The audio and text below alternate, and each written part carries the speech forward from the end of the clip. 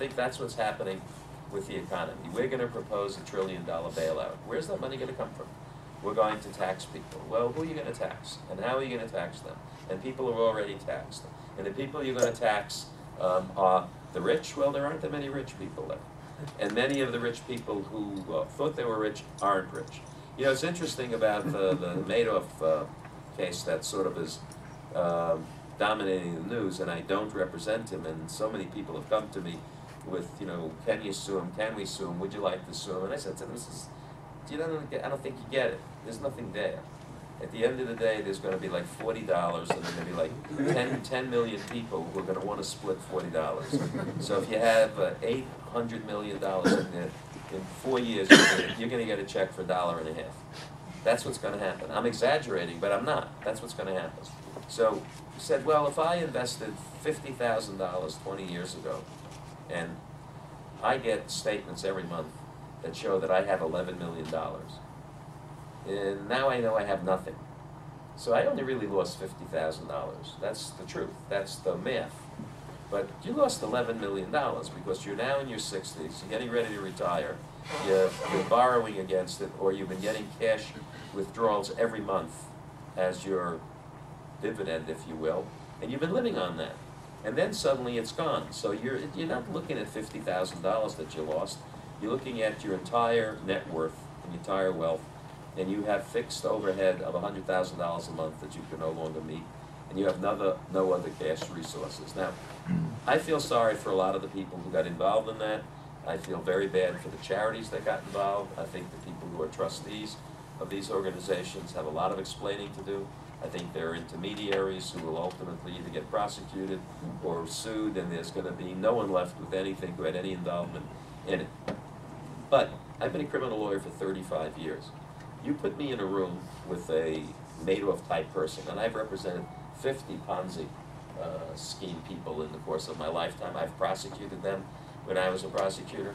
In an hour, you could basically figure out that there's something wrong. Okay, if I come to you and I say, here's the deal, you give me an investment. Every month, you're going to get 11%.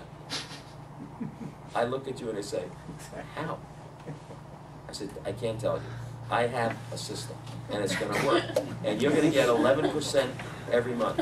And the reason I don't feel sorry for a lot of the people is because there is a greed factor that sort of fuels this interest, this fascination.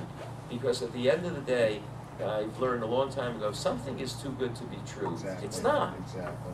It's not. So when you go through a volatile economy, where the best investment houses in the country can give you a magic year where you'll get an enormous return. Maybe they'll be lucky. Maybe they'll pick right, or maybe there's a consistent return that they're able to present.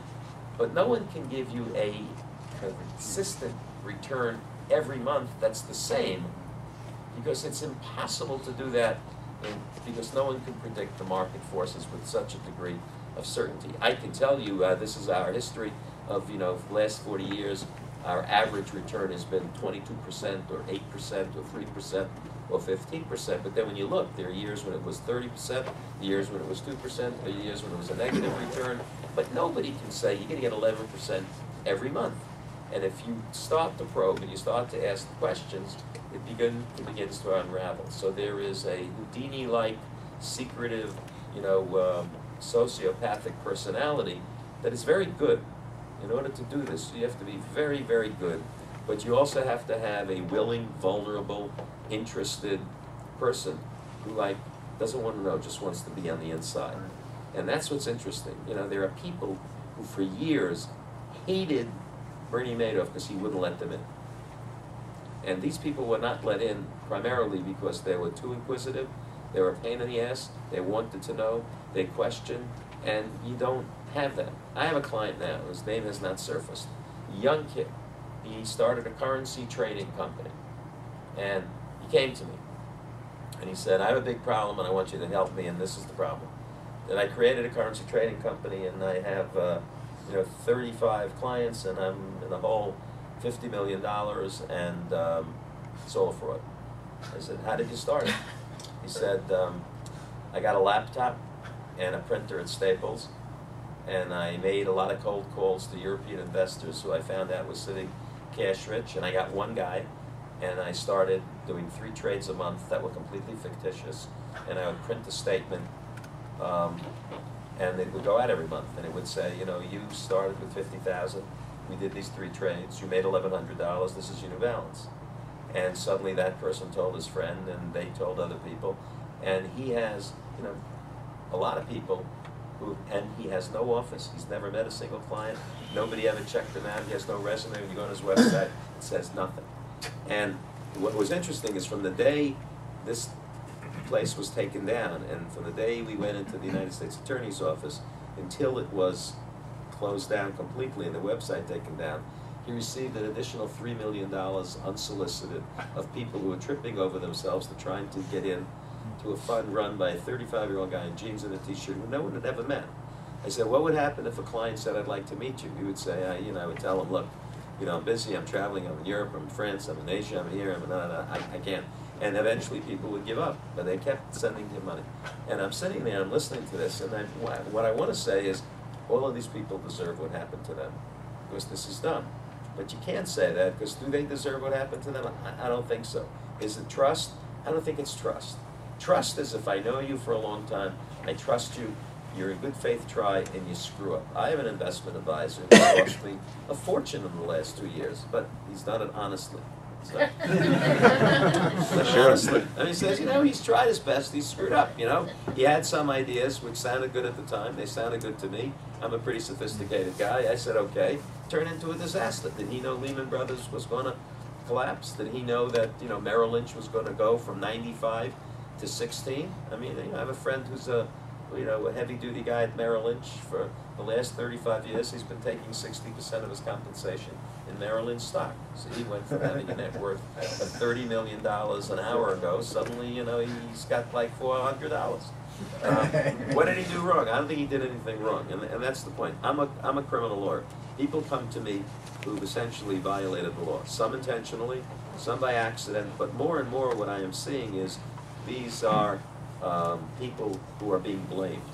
These are large banks, large brokerage houses who have some explaining to do. So they got to pick a couple of people who they've got to sacrifice. They've got to throw people overboard so that they can tell our compliance people looked at this and they found that these 2 people were responsible because, you know, they didn't do sufficient due diligence or they sent people incorrect information, and that was the cause of the problem.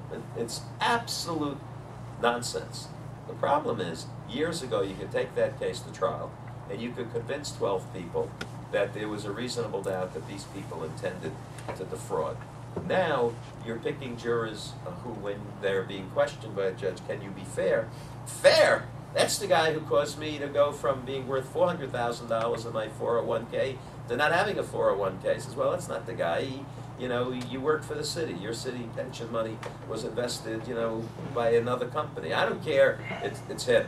You know, it's him. This is like a person who has nothing to do with the average citizen losing money. But that's the mindset. So it's not a good time to get in trouble. It's not a good time to create trouble. And one of the things I just want to touch upon, I think most of this, and I want to put some meat on the bones of what you read about that very few people really understand. There is this crisis that I think has developed as a result of banks essentially becoming involved in subprime mortgages and then packaging those, and ultimately the market and the real estate fell, and suddenly, and it's really quite simple. It sounds so complicated.